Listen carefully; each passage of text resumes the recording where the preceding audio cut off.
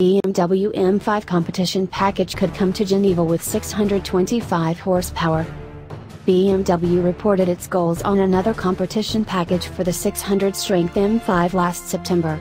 At the time, Motor One revealed that a BMW UK official stated, "The rivalry package will bring changed flow, and likely standard fired brakes, which are a $10,000 alternative on the standard auto."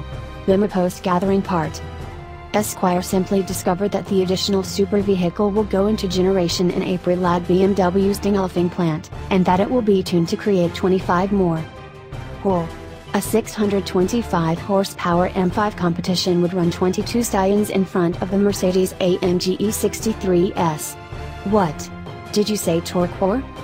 As indicated by Esquire, the chatter came graciousness of the leader of the BMW driving experience while in participation at the current BMW M Ice Experience in Sweden.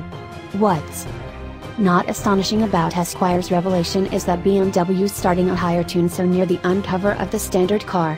Straight to the point, Meel told Road and Track Hat. A year ago's LA Car Expo that a M5 competition was nearer than you'd might suspect.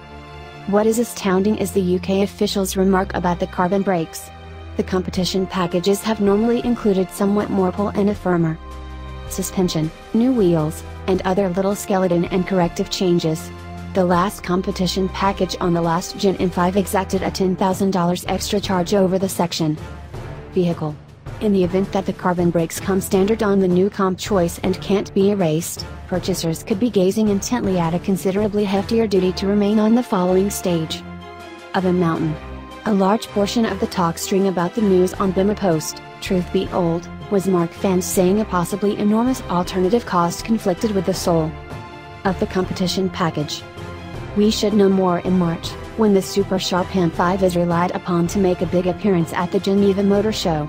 What's more, from that point onward, we'll likely observe the competition package reached out to BMW SUVs like the X5M, and maybe even the X3M.